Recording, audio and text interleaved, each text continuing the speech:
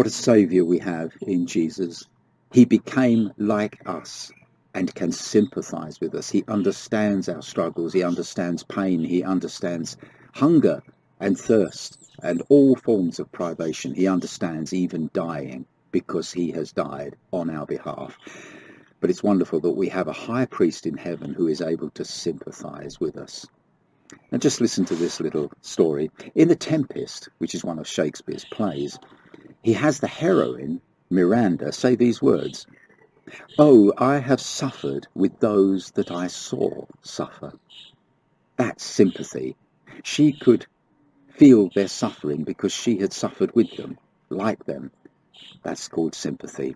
And it contrasts with a picture in Milan of a little cherub trying to feel one of the points of the Saviour's crown of thorns. It's a famous painting where this little heavenly cherub is curiously touching the thorns on the Saviour's crown. And he can't feel it. He can't feel it because he's a heavenly being.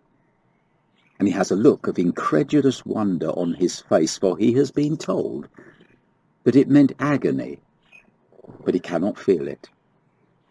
By contrast, our high priest is, quote, able to be touched with a feeling of our infirmities, because he himself suffered being tempted.